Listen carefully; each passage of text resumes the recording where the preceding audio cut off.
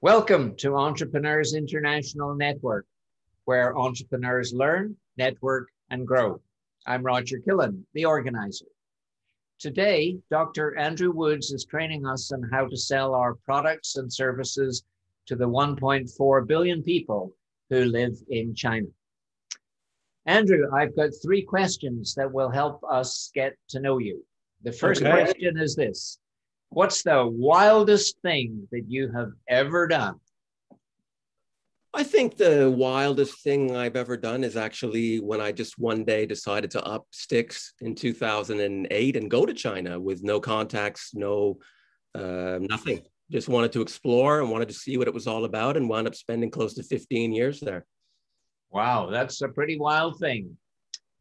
Question number 2, what are the top qualities that attract you to people?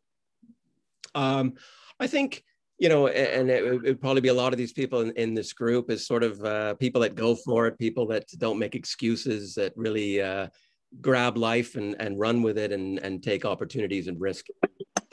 Action takers. That's action takers. Like, perfect. Good for you. And the final question is, what would you describe as one of your special talents? I think one of the things I love is keeping in touch with people. So I've had the opportunity to live in many different countries over the years, and through my teaching career and also a business career, I've met many people, and I just love keeping in touch with them, even if there's nothing in it monetary. Just keeping those relationships. I love building and sustaining long-term relationships with people. Lovely. You're a rare person. A lot of people just let relationships slide away. Good for you. Now, participants, if you have questions during Andrew's workshop, would you type them into the chat, and then I will batch them and pose them to Andrew about every 15 minutes during his talk. You're going to be sent a link to the recording of Andrew's workshop in a few hours, subject to everything technical going according to plan. Nevertheless, I encourage you to take notes, because the very act of taking notes is going to increase what you absorb by as much as 25 to 30%. Andrew, are you ready to knock our socks off? I am ready to knock your socks off, guys. Take it away. She's all yours. Okay. Thank you, Roger. Okay. So first of all, I appreciate you guys coming out today. And I'm going to continue. Am I letting people in, Roger? Or are you? No, I've taken over that job. That's fabulous. Great. Okay. Well, first of all, I said at the beginning, I didn't want to make any jokes because I've just had surgery a few days ago and I'm in a bit of pain when I laugh or cough. But I am the stereotypical Zoom presenter. I have a jacket, tie on, and a pair of shorts underneath. So I think that without further ado, I shall move on, trying not to laugh and trying not to cough. Right, so we're here today to talk about doing business in China, and looking at the people coming online and seeing the various people joining. I'm sure many of you have already been to China. Some of you have done business there. Some of you have a deep knowledge of certain areas. Some of you don't. I'm acting on the assumption that I'm starting from scratch with you guys, but I'm happy to answer questions that are more detailed or discuss those at a later time. A little bit about my background. I think I already mentioned that I wound up in China 2008 full-time. I'd been there a few times before that. But during that time, I immersed myself in the culture. I studied a lot. I put myself through a doctorate in management, all focused on Chinese business and entrepreneurship, and in particular, a topic that we'll get in later, which is something that's kind of mystical, is the art of Guangxi. But I'll hit on that afterwards. So a little bit about my background, and then it's not really about me, but I'll just give you a little bit of background so you know who I am. I've had the opportunity to deliver seminars on doing business in China, cross-cultural communication, and selling to China in 22 countries. In 2018, I had the honor of being an editor and contributor to the Shanghai Inward Investment Guide for the government of China. Just recently, I wrote Guangxi in Modern China, which is something I'll expand on a little bit later. been involved very heavily since 2013 with sort of being a bridge between Western companies and Chinese companies. You may notice that it says ASEAN as well. Been doing a lot of work recently with Vietnam, but that's not what we're talking about today. Had the great honor of being asked to be a professor of entrepreneurship and cross-cultural communication at EM Lyon Business School, which is a French business school with a campus in Shanghai, top 30 MBA program of the world. So it was really quite an honor. And of course, as I mentioned before, I had the opportunity to live for 15 years in China. If you took all of the things above what I say on the last point, 15 years living in China, the rest of it is not worth it. The reading of books and the studying, I never tell people don't study, it's very valuable, but I read probably every conceivable book at the time when I went over to China, and it was nothing as I expected. So the on-the-ground experience is priceless for engaging with people and learning the culture. Okay. So this is a view of Shanghai, just to give you those that haven't been there, the idea of the enormity and the sheer size of the country in general. I mean, you're talking 1.4 billion people. So you're talking, I believe the United States is getting close to 400 million. So you're talking considerably larger. The city of Shanghai that I have pictured up on the screen is larger in population than the country of Australia, and knocking on the door of Canada, really. I mean, I think we're at 36 in Canada, and Shanghai can be said anywhere between 20 and 30. They don't have a thorough, detailed number because there are many migrant people that come to the, like the way people go to New York to make their fortunes, a lot of Chinese go to Shanghai to make theirs. Is an interesting quote, and I think it holds true today, although this slide was one I used in 2014 or 15 at an event, and I pulled it out again. The literal translation of this is, may you live in interesting times. I'm sure you've heard that. If you asked me 20 years ago, would I have spent 15 years living in China, be married to a Chinese woman, and immersed in a Chinese family, I would have said you were completely insane. So the world that we live in is so fabulous that we can do these things so much more readily than we could 20, 30 years ago and before that. So it certainly is an interesting time. The late comedian George Carlin spoke very close to his death about how honored he was to be living in this time when he could watch the rise of China, the rise of Russia, the changing of the world order. And I feel very blessed that I sat there at a front row seat to it all, and still am very connected to all the changes that are going on, whether we like them or not. The status quo might not change, but certainly China will be a very major impact, as it is already in all of our lives. So I told you at the beginning, I'm a professor and I teach at a business school, so there's got to be a little bit of facts and figures in here. We have three different types of ways, well, we have multiple ways of measuring GDP, but when we have GDP, the standard way, which is per capita, we have GDP, gross domestic product of a country, and we have PPP, which is purchasing power parity. China's already the world's largest economy and has been for many years based on purchasing parity. It's set to take over the United States anywhere between 2028 and 2030. I guess it comes down to the third point, though, that there's still a lot of inequality in the sense that the GDP per capita is about sitting at around 10,000 USD, whereas for a country like Canada, it's pushing upwards of 50. So you have a country that's so massive, and you have pockets of extreme wealth. You have a middle class of 400 million people, which is a little bit larger than the United States, who can afford most international Western products.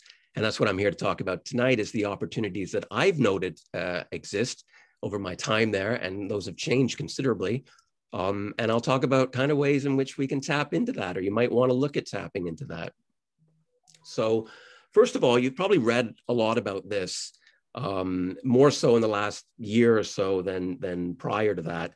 But it's the concept of one belt, one road, 一带一路, which is almost one could argue it's a grandiose Marshall Plan. It's a 2021 version, although it started in 2013, I believe. And it's the president of China, Xi Jinping, it's a leader of China, his grandiose plan of reviving the old Silk Road trading routes. But it's mired right now in a little bit of controversy. You probably read some negativity about it and some positive things about it. But it just shows you the clout that over $1 trillion is being invested in this program to build, to release excess capacity from the Chinese market, but to build a network across going from China, instead of going eastward out of China towards the Pacific, it's going westward out towards Europe and linking a lot of places around the world. And this is something that presents a lot of opportunities for Western firms, Western technology, but it's mired in controversy right now, and it's a shame. I always say to people, you know, people have their differing opinions of doing business in China, of political systems. I don't get involved with that side. I'm purely involved with relationship building and helping people to do business. I don't want to get involved in the politics. I'm very aware of it on both sides, Western politics and Eastern or China politics. Both have their faults, if you ask me, but I'm here to talk about business opportunities and not politics. But one thing that's coming up a lot, which is quite interesting, and it's been in the news recently, which some of you might be familiar with, is a concept that was coined by a gentleman called Graham Allison, who is a professor out of Harvard who teaches Chinese history and politics. And he wrote a book, Destined for War. And I get asked this question a lot. You know, are the United States, are we destined for war? I don't think it's going to happen, but I don't know, of course. But I think that, you know, people are people, and we need to focus on the trade opportunities. And what I love about China is the idea that people are more interested in having a better life, building a better life for themselves. So this whole concept of Thucydides' trap, I'll backtrack, is this idea that if we look back on history, right back to the Peloponnesian War, that a rising power and the status quo power have almost always had conflict. So Allison's idea in the book is that it's almost inevitable that there will be conflict.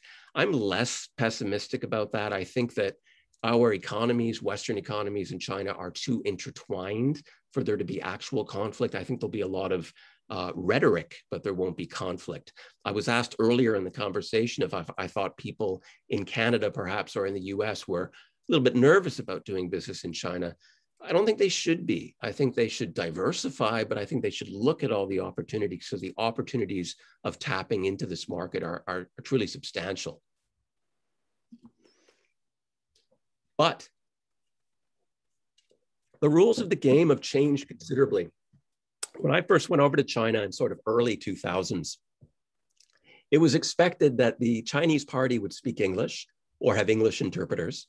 The Western party wouldn't be really familiar with Chinese etiquette, Chinese culture. Those rules, those things have changed considerably. Now, I'm not talking about the executive who goes in once and then leaves and just comes for a couple of days, but I'm talking about the people that live there and do business on a long-term basis. They're expected now more to be familiar with the language, familiar with the culture, and do business on Chinese terms, in my experience, as opposed to doing them on Western terms. So definitely, when one goes over to Asia or China in general to do business, they need to be prepared for culture shock, and they need to have a clear mind where they say, okay, things are done differently, but I'm going to adapt to that. I'm in someone else's country. And believe me, I've seen this and I've trained in this for years, the importance of treating the other party with respect, in particular in Chinese culture, will serve you very well in growing your business in China. So I mentioned earlier, before we hit into specifics, I mentioned earlier Guangxi, and Guangxi is a sort of an interesting debated concept, whether it's relevant or whether it's not relevant anymore in China. After spending nearly 5 years studying a PhD, primarily revolving around the concept, I don't even know if I have an answer whether it's relevant or not relevant. I think it's relevant in a lot of situations, but let me explain what it is. It's the concept of reciprocity in relationships It's very uniquely Chinese in character. But I guess if you could compare it to something perhaps in the UK, you would call it the old boys club. It's really relevant everywhere. It's the connections that you know and how you can leverage those connections. Where Guangxi is a little bit different to the old boys club is that you almost have a system where you give favors, but those favors almost have to be returned in kind or to a higher level.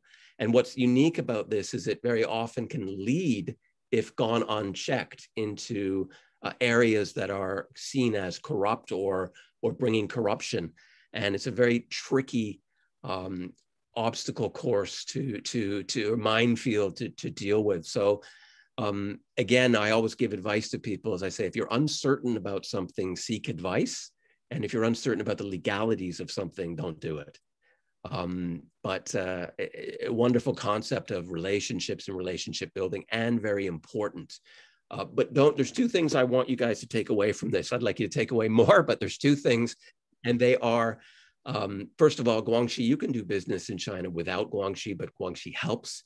And number two, anybody that calls themselves a Chinese expert, run away. It's like somebody who lives in New York who calls themselves a United States expert. You don't want to be going and asking advice on how to do business in Anchorage, Alaska, or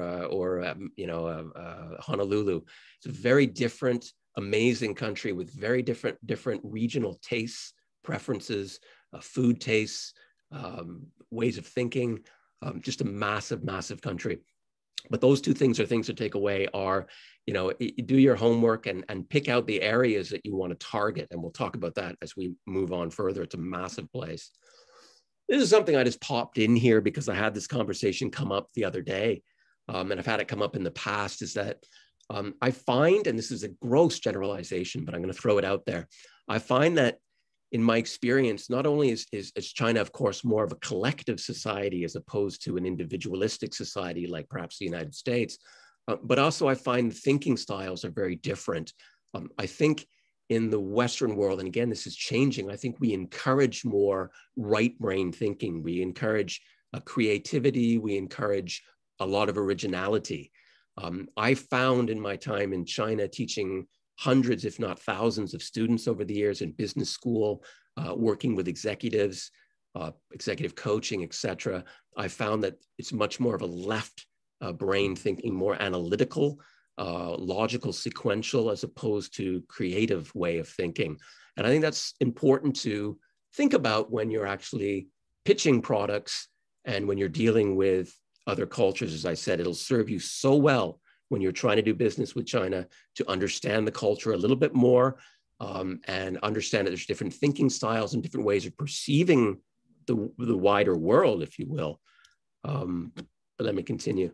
This is something that threw me off guard at the beginning. Growing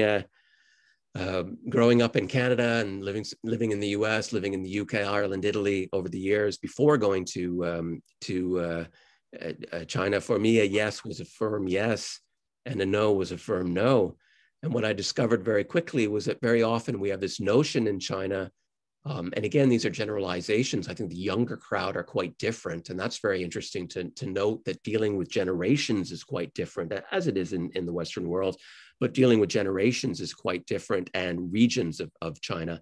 But I was surprised many times that I would be overly enthusiastic in trying to sell training or sales training or whatever it was that I was selling at the time. And I'd get a lot of yeses, which I later realized were often no's and ways of not hurting my feelings or upsetting me or upsetting the status quo or causing me to lose face. Now that I understand that, it makes doing business a little bit more easy. Like I said, there's so many of these small things that we need to know when taking the plunge into this area. So another thing that I noticed in my time in China, in particular in the last few years and more in the tier 1 cities, I'll get into that afterwards, but since I brought it up, I guess I'll get into it now. We have different rankings of cities. So you would have Shanghai, Beijing, Guangzhou, which would be classified as tier 1 cities. These are cities that are no different and in some ways more advanced than a lot of Western cities. Cost of living is quite high, disposable income among most quite high, ability to buy Western products very easy if they want them, if they feel that there's an advantage or a value add. You then go on to tier 2 and tier 3 cities, and we'll hit on that afterwards. But what I'm discovering mostly now is that there's a massive shift towards health products. I said I'd try not to cough. Excuse me. There's a massive shift towards health products. In the recent years, there's been some food scares in China where products have been tainted. There's been challenges with these products. So a lot of, and again, that's changing, but a lot of Western products are perceived as more, possibly more pure. Certainly products from Canada, Australia, New Zealand, things like milk powder, baby milk powder. Some of you might be familiar with the scandal we had over milk powder a few years ago in China, where there was found to be added chemicals to change the content of the product, which actually caused death in some cases. So health products from Western countries are very big right now. This changes quite often to what sort of the flavor of the month or a year. It used to be years ago that Western fashion products were massive in China. They still are, but there's a lot of local products that are domestic products that are competing very nicely. And it will be the case with health products as well. But I find that that's sort of an area for Western people to look at, as sort of health products, supplements, vitamins, certain food categories, certain technologies, but a lot of the technologies there are as advanced and in many cases more advanced. But anyway, these are some things moving forward. So I mentioned this notion of the tier cities. You have cities like Beijing, Shanghai, Guangzhou, and Shenzhen, which are massive megacities, 20, 25 million plus, cities that I've spent time in all of them, and they're fabulous and uniquely different. But the tier 1 cities are really no different from New York, London. I mean, of course, they have certain differences, but you can find whatever you're looking for there, and you have disposable income. You have tier 2, which would be Ningbo, Qingdao, Chengdu, these type of cities. Again, massive cities. The scale, as I tried to get it with the picture, the scale, you know, if you're running a business and you can tap into one of these cities and kind of get a piece of it, it's just, the scale is unbelievable.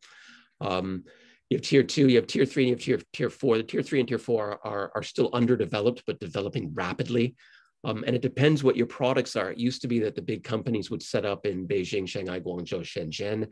Now they're starting to look more at tier 2, tier 3, and in some cases tier 4 cities as to where they want to break in and how they want to break in. So there's different ways and different cities, and you know, I can help you with that, or other people out there can help you with that, or you can do your own research if you have a unique product, where you want to set that up and what the best plan of attack is. This is a really interesting one because I get asked regularly. I get told, which kind of infuriates me actually, but people say, well, there is no social media in China. Oh, wow, what an understatement that is.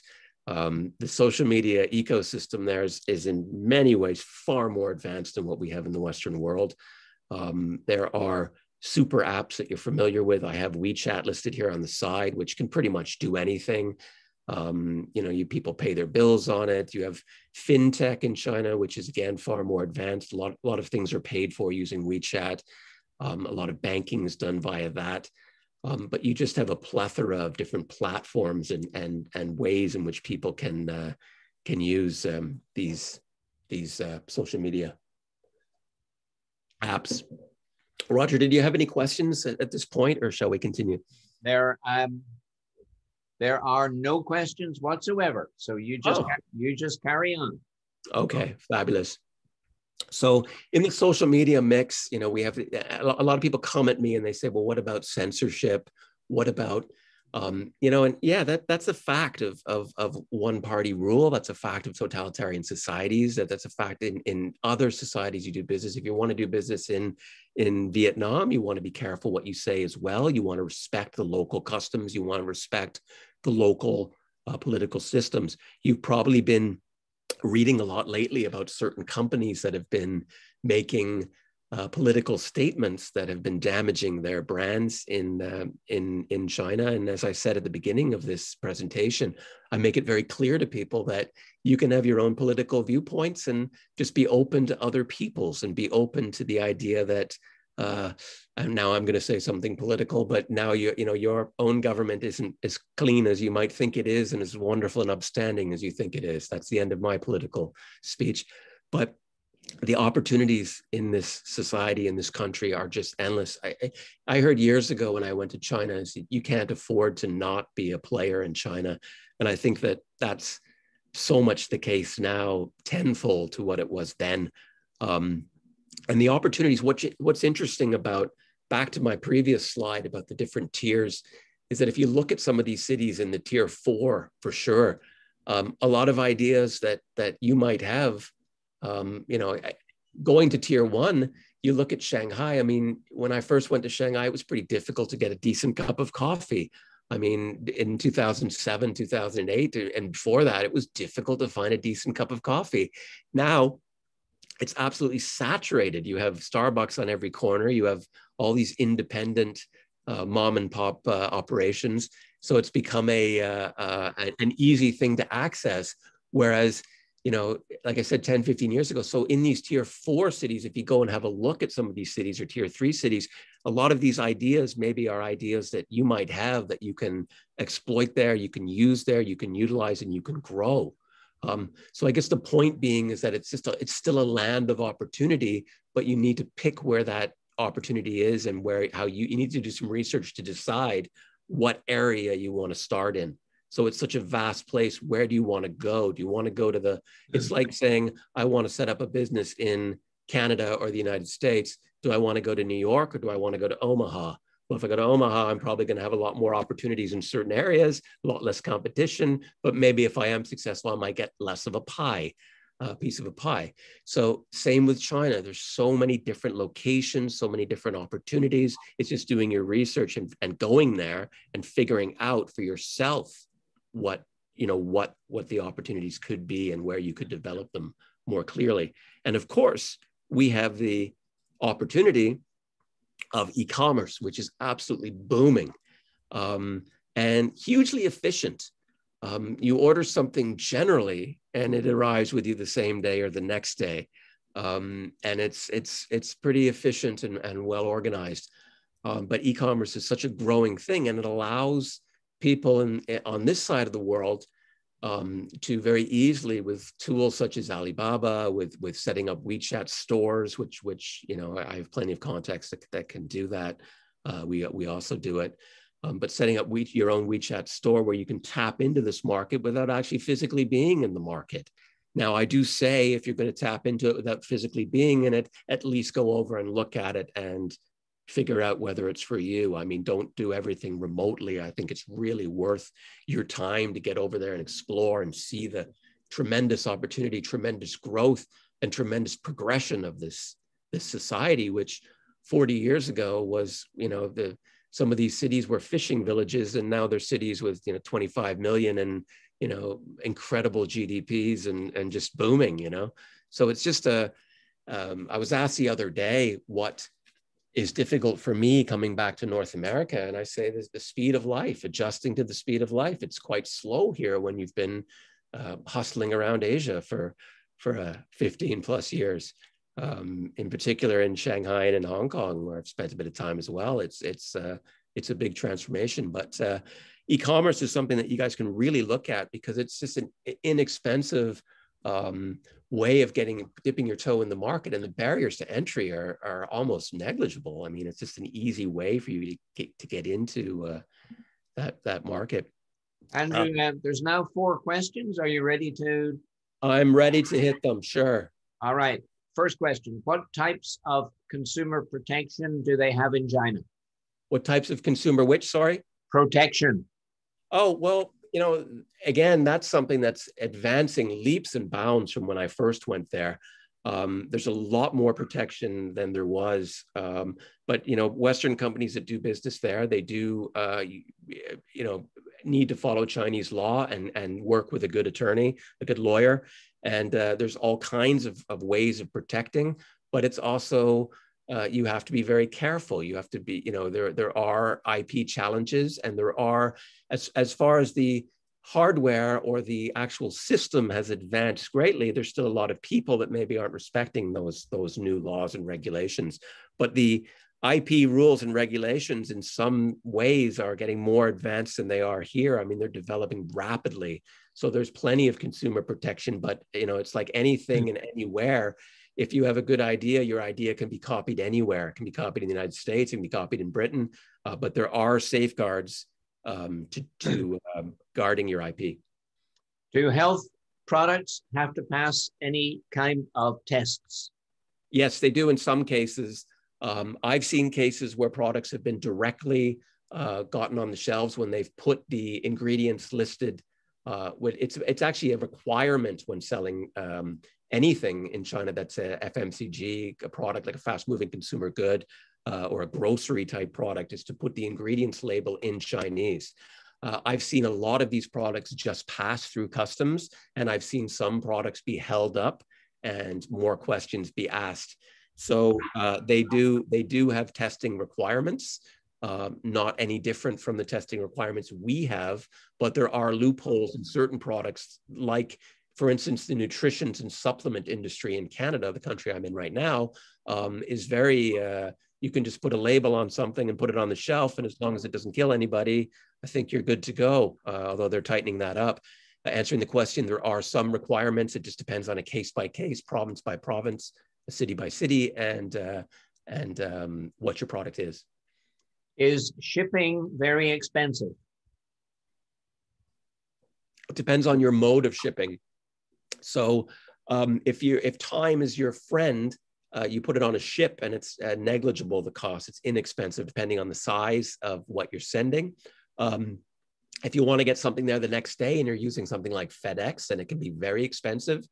We send a lot of samples of Western products to China. And when we do, we usually tap into our network, who are continuously traveling back and forth from Vancouver to Shanghai or Vancouver to Beijing, et cetera. And we just get them to bring those samples along with them, which is perfectly acceptable and nothing wrong with that. But answering the question, sorry, going by ship takes several weeks, but it's very cost effective. If you want it there right away and you want to put it on a plane, it can be prohibitively expensive depending on the product. Can they knock off your products? Very easily, but they can. There's a lot more rules and regulations around that, and it depends on the product and whether it's worth knocking off.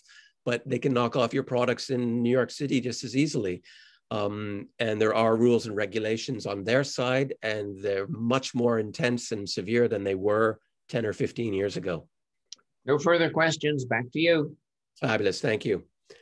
So we were talking about e-commerce, and then I was jumping to the next slide, which is e-commerce is expected to be 1.7 trillion USD by 2020.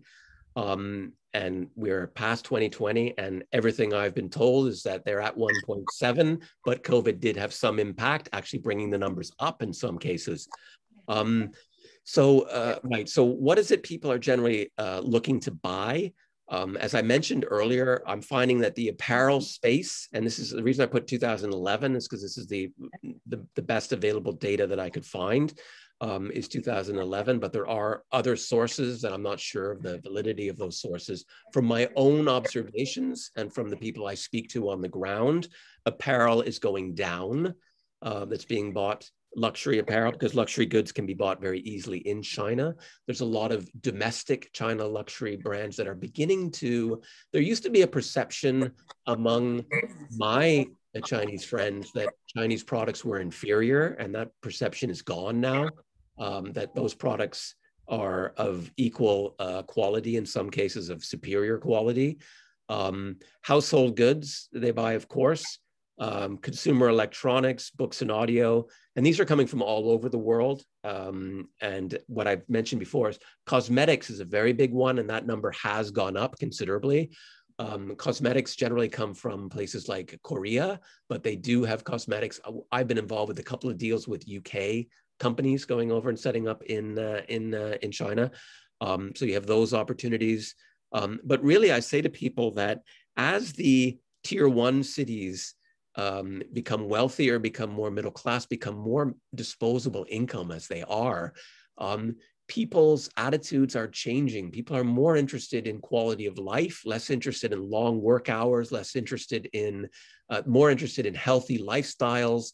And the old work-life balance is becoming a big thing there, which it wasn't before. So people are, in my observations and the observations of people that I'm in communication with, people are more interested in leisure activities, leisure travel. Education is always a big one and will always be a big one, whether that be internal or external. So the opportunities are just enormous on pretty much anything you can think of has a shot with a population that size, depending on what the competition is, what the barriers to entry are, and what's already competing there. Andrew, my own question. Yes. When you refer to tier 1, tier 2, tier 3, tier 4 cities, can Yes. you give me an idea of population size per tier? No, they're not necessarily graded by population size. What I can say is if I go back a few slides here. Yeah, excuse me. So Beijing, Shanghai, Guangzhou, and Shenzhen are all north of, well north of 20 million, sorry. The cities underneath, Tianjin, I'm not sure. I'm thinking that's more around 15 million. Ningbo, I believe, is in the sort of 7 million area, could be if you count the external areas. These are all massive cities. You know, I used to get, Roger, I used to get invitations to go and speak on behalf of the university or on my own at various cities, and I get called, and 9 out of 10 times I would have never heard of them, yet they'd be cities that would have 2, 3, 4, 5 million people, and I wouldn't even know of their existence. And certainly most Western people, and I hope I'm not being presumptuous, but would certainly not be familiar with the tier 3 and tier 4 on here, most of them anyway, and probably not even the tier 2s, maybe not even some of the tier 1s. But they're all massive cities, but certainly the ones on the top level are top tier are Beijing, Shanghai, Guangzhou, and Shenzhen are mega cities and growing, constantly growing. Thank you. Of course. So what I'd like to suggest here, and then we can open the floor up to some questions if we have time, is that, you know, anybody here, you're all at different stages of your business, and for someone to come in and sort of try and please everybody and give information for everybody in a shorter space of time is very challenging. So I'm more than open to set up discovery calls with any of you, whatever your product might be, and give you some advice, point you in the right direction. If it's the case that we go on to do something together through our organization, that's great, but I'm happy to point you in the right direction, give you advice. My email is right here. I believe it's in the chat as well. OBOR, which stands for One Belt, One Road, at outlook.com. I've also got some other modes on here of ways that you might be able to or might want to contact. Twitter is at Andrew Woods 2. On LinkedIn, the business is ADW China-ASEAN Consulting Group. And the website is www.onebeltoneroad.ca. And for the UK, it's onebeltoneroad.co.uk. For those of you that are on WeChat, reach out on Woods A8, and we can be connected on WeChat as well. But any of you that have an idea, a concept, you know, and if it's even just a sounding board where it's, you know, might this work, might this not work, fire it away to me, fire an email to me, and we'll get on the phone, we'll do a Zoom call, and we'll just explore. And if I don't know the answer, or it's an area that I haven't had experience in the past, I'll find you the answer pretty quickly.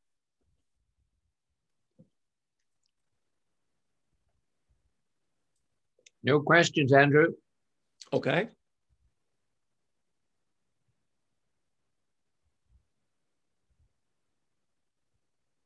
Not at all. Does anybody have any specific question, or they prefer to ask that personally? And Serena is going to send you an email. Fabulous. Suzanne wants to know if you have a Twitter account. Yeah, right here at Andrew Woods 2. I must say that I mentioned at the beginning saying that I like to keep in touch with people. So I kept my Twitter alive when I was in China. But when you get there in that ecosystem, your whole life revolves around WeChat. But I certainly do have a Twitter account and use it quite regularly. So very happy to correspond via there as well. Jason wants you to make a comment on recent cracking down on education group.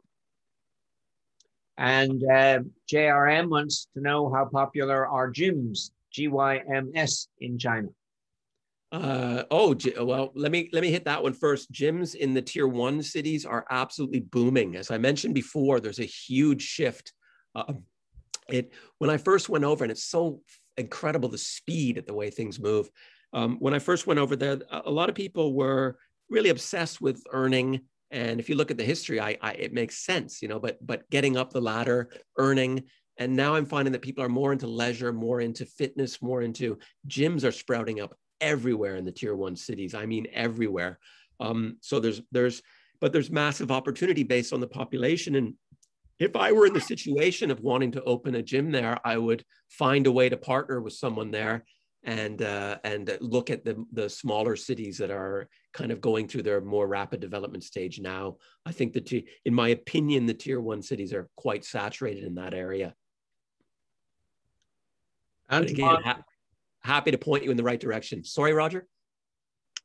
Beg your pardon, the first question about cracking down on education group? Okay, can I have a little bit more context on that? Is there one group in particular that you're meaning, or is it education in general? Jason, if you would like to unmute and verbally answer that for Andrew. Yeah, yes. In the last 10 days, the Chinese government has issuing directive at all the educational group for off-school time,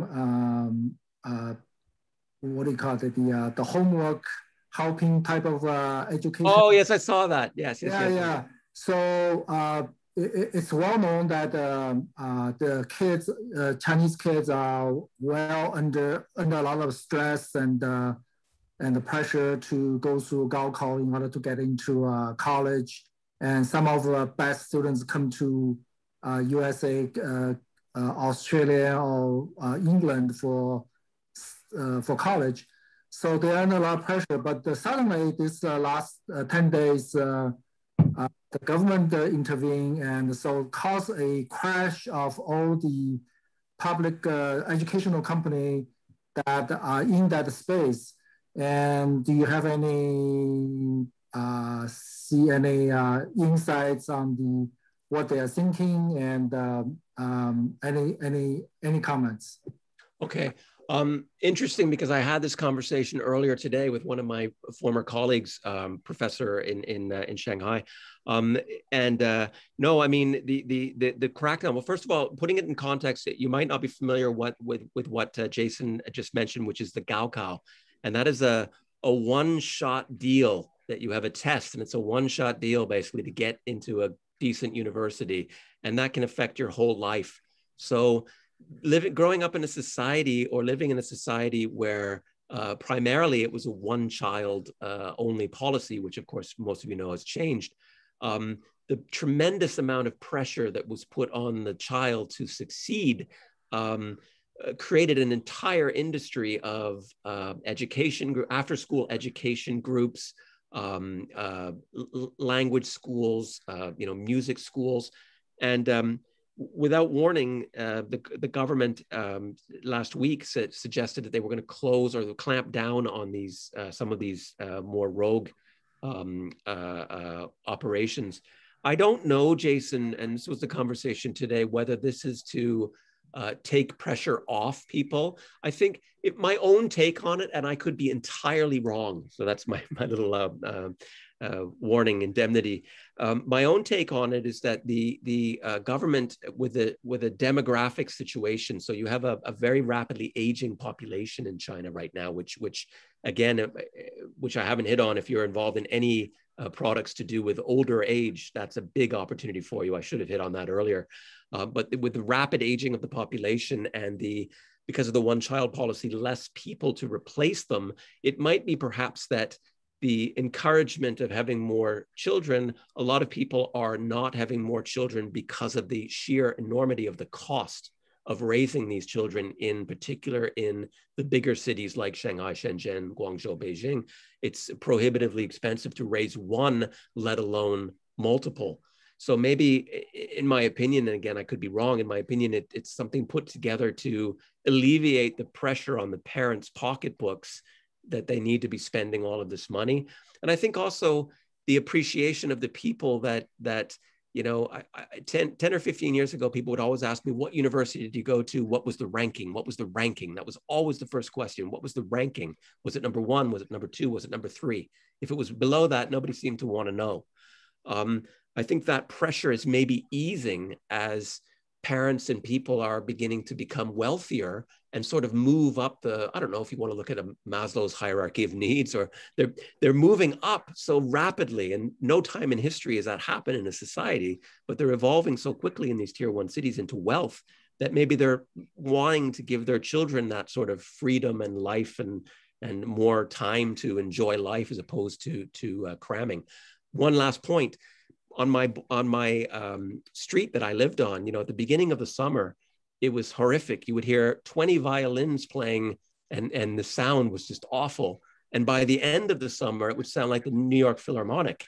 I mean, these kids would go from, in their spare time, studying multiple hours of this music and would become quite talented after such a short time. The effort these people put into bettering themselves. It's one of the many things I admire about living in China, or the Chinese people, is this desire to better. And maybe people are less inclined now to work so hard. I don't know. Question from Antoine. What's your consultation fee? Antoine, I suggest you contact Andrew directly and have that conversation. Yeah, I'll just jump in without mentioning dollar figures and say, well, my offer to you now is if you want to talk to me for half an hour, Antoine, where it's going to cost you nothing. Then we can take it from there. Question from Jason. Would you make your products in China and sell directly? I think Jason means and sell directly into China. That's an interesting point. It depends on the products, Jason. So if you're going for the health angle and you're saying this is, let's say it's from the Rocky Mountains of British Columbia, you know, then it defeats the purpose if you're producing that in China using the water there and the products there.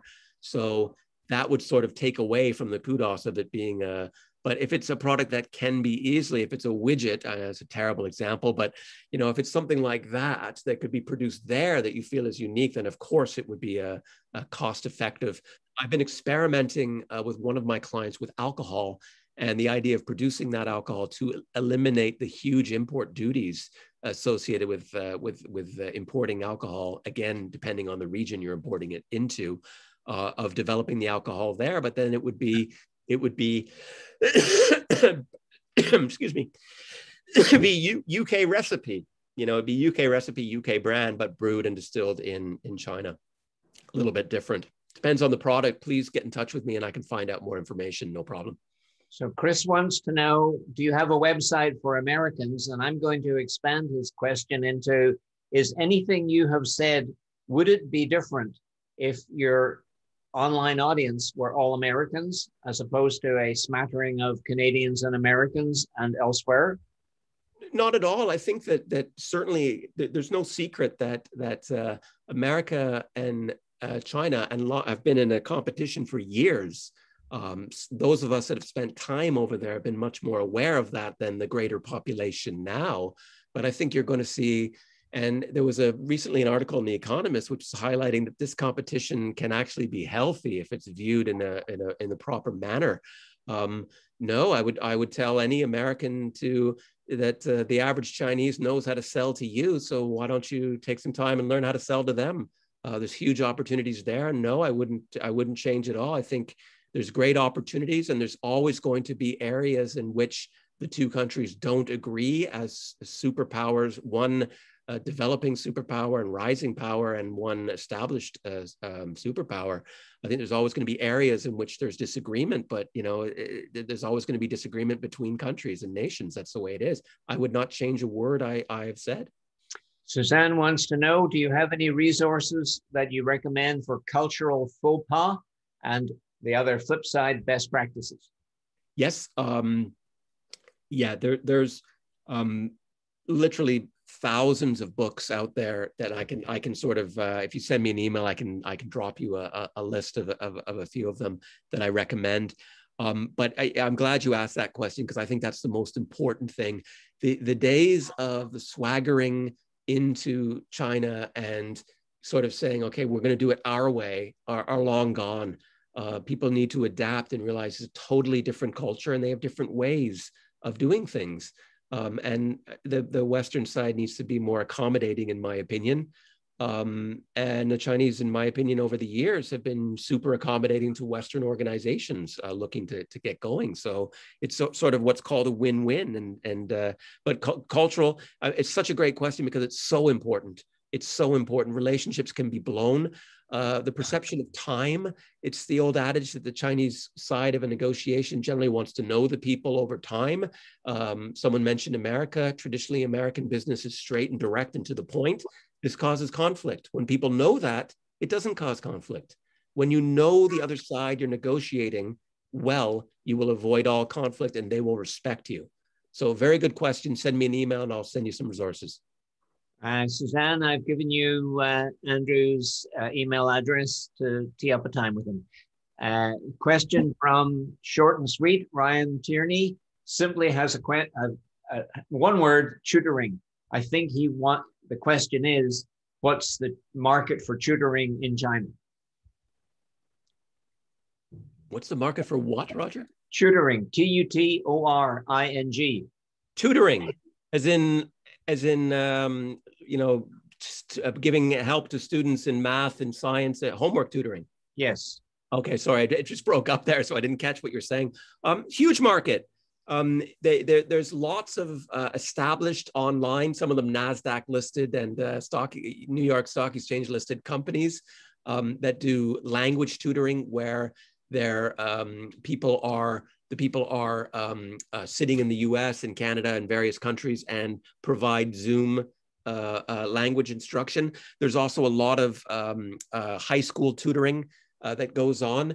Typically, that's something that I would recommend to people, depending on your age, depending on how deeply you're dug into where you are. If you have the ability to be mobile, you can make a good, and I often recommend to people that are going over to explore ideas, go over as someone who does tutoring or teaching, because the market for that is massive.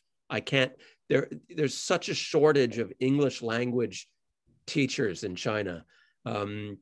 And it's a great way to dip your toe in. I've known so many people that have started doing that for a year and gone on to start major companies, but they've taken the time to learn the language, they've taken the time to learn the culture and to simulate. There are massive amounts of tutoring opportunities on the ground there, but also some of them remotely. I do have a list, I'd have to dig it out for you, but I do have a list of language schools and tutoring companies. If you drop me an email, I can drop you that list back. Question from Amanda. For those who might not get to visit China anytime soon, can we still do business remotely? Yes, and that would be all of us that can't visit anytime soon.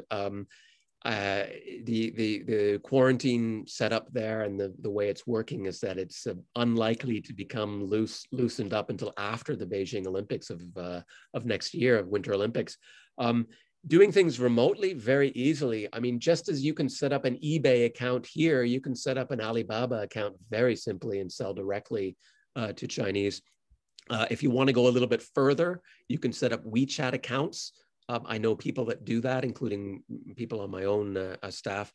Very easy to do that as well. So yeah, you can definitely take, and I say start small, start small, get a feel for it and see what works and what doesn't work. And you might be surprised what you think, and this is a part of getting to know the culture, what you think won't be a big seller might be a massive seller, and what you think might be a big seller might not work at all. Totally different market.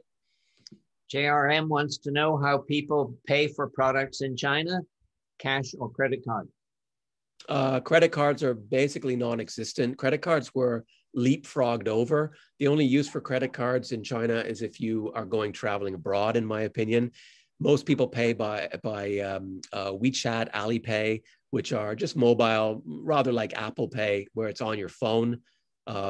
Interesting enough that a lot of people don't have laptops as well. They sort of leapfrogged over laptops as well. So it's more things are done on mobile phones. So I always tell people, if you're setting up a business, make sure it's a mobile phone website that you set up.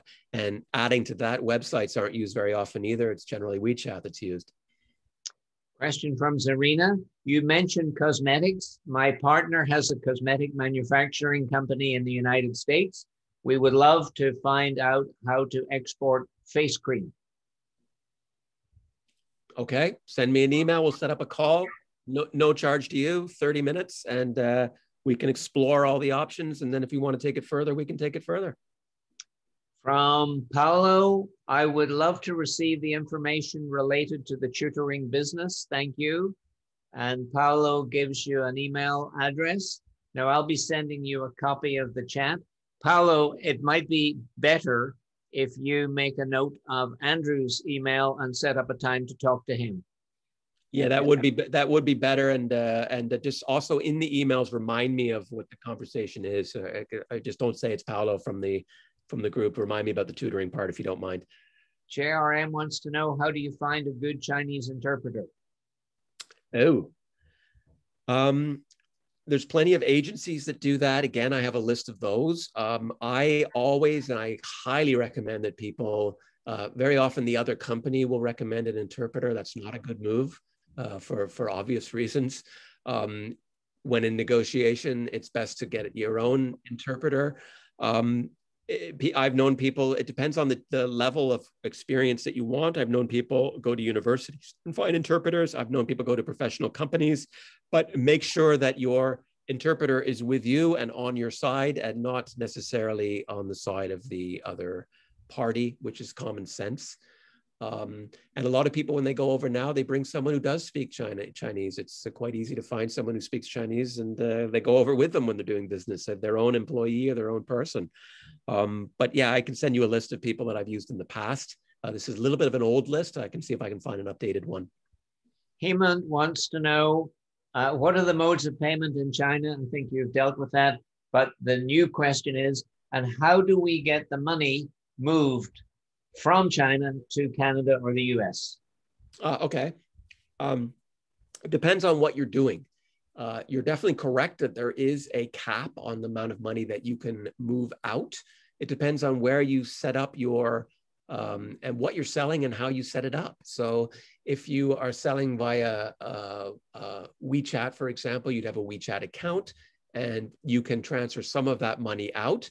And what we found recently is, my wife has just recently joined me here in Vancouver, is a large percentage of the restaurants and stores around here actually take WeChat in RMB. It depends on what you set up. If you set up an actual company there, if you're really shooting for something major, it's very easy to get your money out, depending on how you structure and set up that company. That's a lengthy conversation. So I would suggest that be more of a case-by-case basis, and that would probably warrant an email. Suzanne has a question about negotiation. Do they still push you until you squeal? Should you get a particular type of legal representative? I'm not sure what you mean by push you until you can squeal. You mean hard negotiations. Very hard negotiators, and you need to negotiate hard back.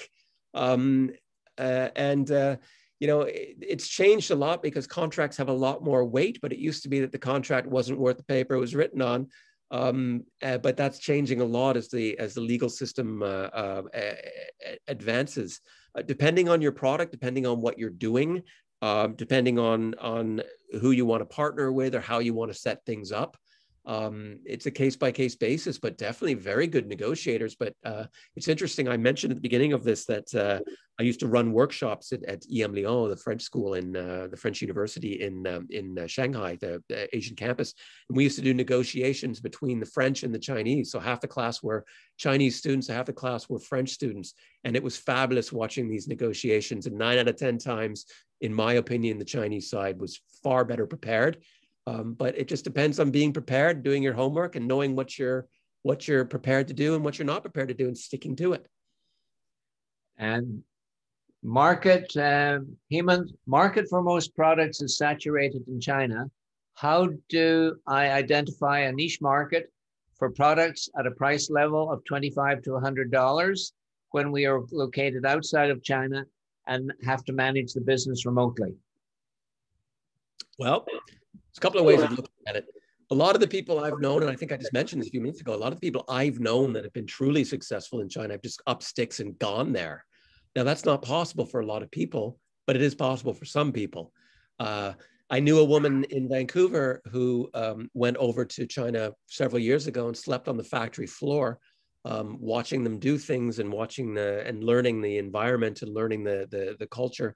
If you have time, get over there and spend a few months. If you're not able to, find someone you know or trust to do the legwork for you.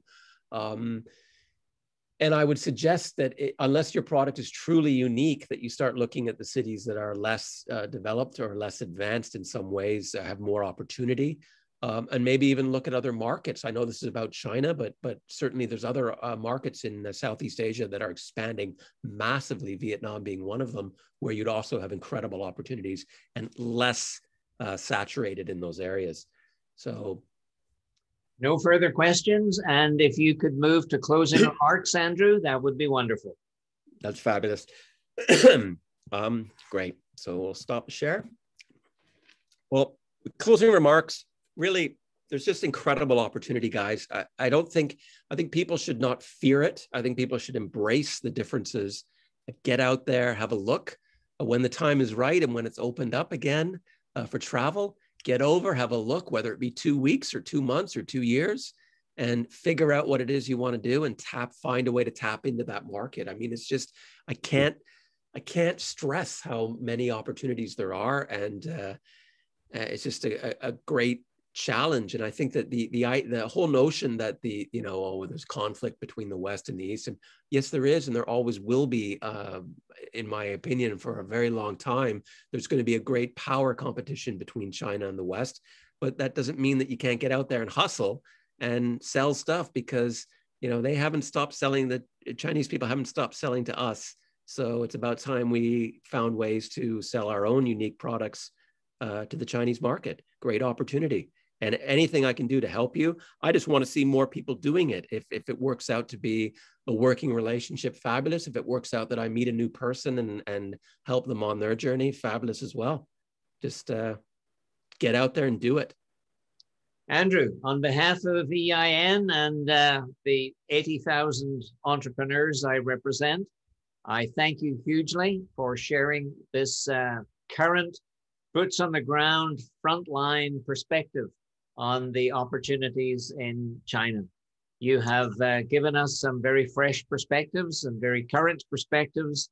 And for those, I thank you hugely. Really appreciate it, guys. Look forward to reading your emails.